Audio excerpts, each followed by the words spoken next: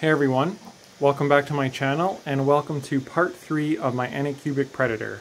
This is most likely going to be the final video on upgrades.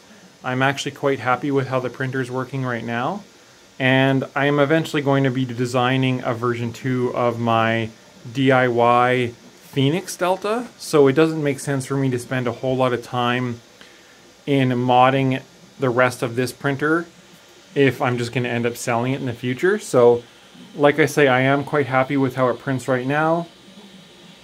The SRM2 board I think is the perfect board for a Delta like this, being it does use 3-pin end stops, and a lot of Deltas use optical end stops which require 3 wires. So that's very, very handy. The board's nice and compact. It fits in here perfectly. I have changed the theme of my Cura, so I can upload directly to this printer from Cura. I just click the slice button and I click upload to Moonraker, and automatically the file shows up on the printer and I can start printing. So it really helps the workflow with being able to do that, and that's a nice advantage of putting Klipper on this machine. I don't have to constantly take an SD card out and put it in here and all that kind of stuff, so that's really handy.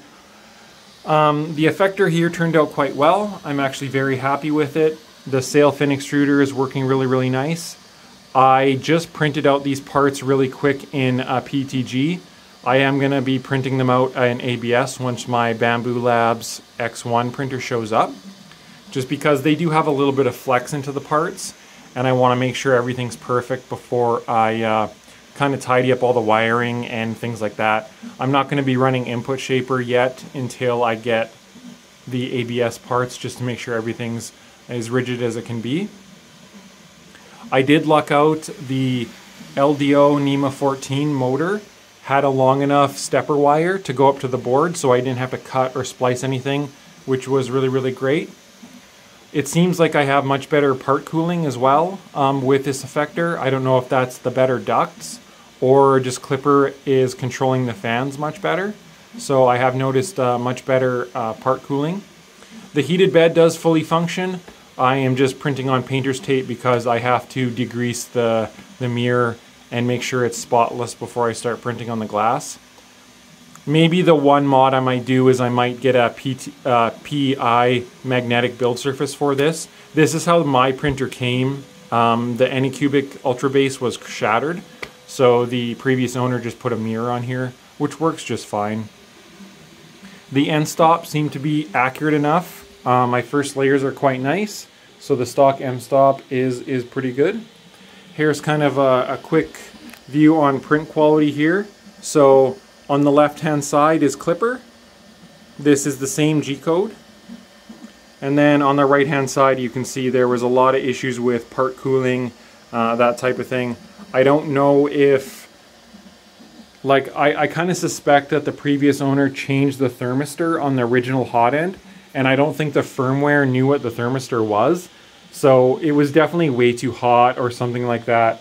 So it was just nice to start from a nice base that I knew.